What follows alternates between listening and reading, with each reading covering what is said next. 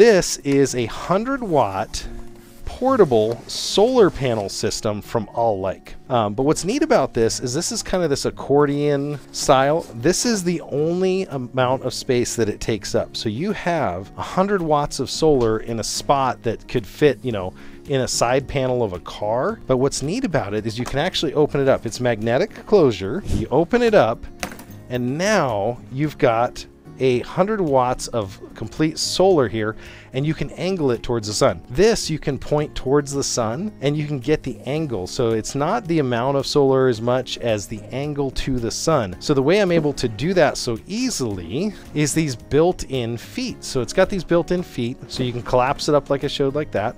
You can bring it all the way out, and when you get it flat, that's when you kick the feet out. But let's take a look here. I'm going to show you what's in this bag, because that's the other cool part about it. So this bag has your connectors here. Now, what's neat about this one is if you have an RV and you want to plug your RV in, it has standardized MC4 connectors.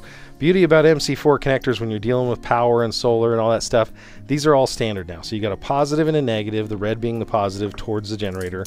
But it does come with another. Let's do our quick cable test here. It looks like another more than 6 feet of cable, plus whatever your loop is here. We'll go take a look. So very easy again to hook up. Go ahead and plug this one there, plug this one there, and now I've got at least 12, maybe 15 feet of cable to plug in to my solar generator outside or inside or wherever it's at. Now you can do a traditional AC input, but this is going to be their solar charging plug.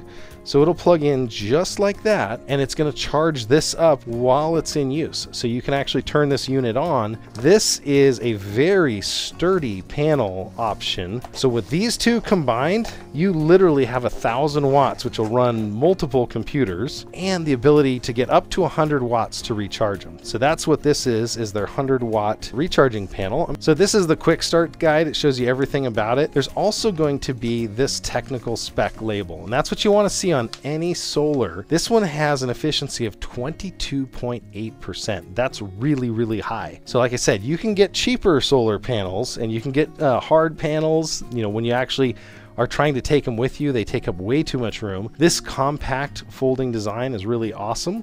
This is going to work -4 to 149 degrees. The maximum current is going to be at 20.8 volts, and it's going to go 4.8 amps.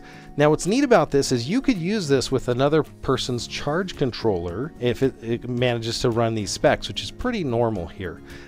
But additionally, you don't need a solar charge controller if you plug it into the Alllike or any other brand that has a solar capable input.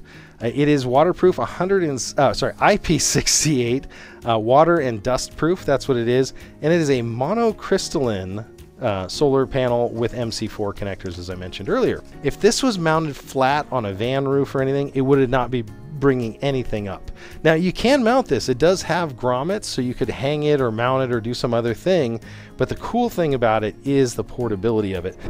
So as you can see, this is my car. I actually have it on the hood of my car there, so you can see it going around. I'm just taking a quick look at it. I put it up on the windshield. Depending on the angle of the sun, you could lay it flat on the windshield. You could lay it flat on the top of your car. In my case, the sun was kind of low on the horizon, being the winter in the northwest. You can see where it is way over there.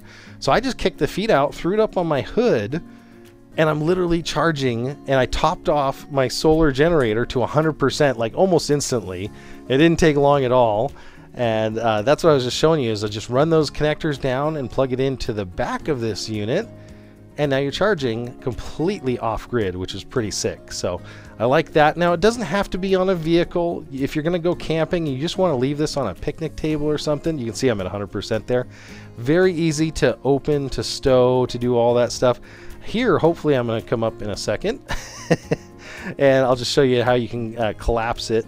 It's a little tricky to try to put it on a long hood like that, but it actually worked. Again, you don't have to be moving this all the time, but it is going to outperform a fixed solar panel that was flat on a roof by 5-fold easily. Pretty easy, and you can angle it with those back connectors. You see how easy that is. But this is from the Alllike company. If it does get the maximum of 100-watt solar, which is pretty rare to actually get the maximum on these, you'll get about 80% pretty routinely in full sun, maybe 90% efficiency out of this, the rating. So you can count on 90 watts. Then you can divide that out. You know, you may be able to charge a 1,000-watt unit, because this one will get all the way down to the bottom to 0. It doesn't have any memory or anything like that. It'll take you 12 hours of sun to fill it up completely. But the neat thing about having 100 watts is it's a whole lot better than like a Jackery 60 watt, which I've shown you before. Very similar panel size, actually. And this will work with other manufacturers' solar generators. You just have to have the MC4 to whatever connector or that orange connector style. And again, 23% overall efficiency of the panel, which is a great efficiency rating. So it's that newer style panel. With those MC4 connectors, you can go right into a solar ready RV. So if you have one of those, this could be your kind of, that is from the Alllike company. I want to thank them for sending that out for a fair and honest review.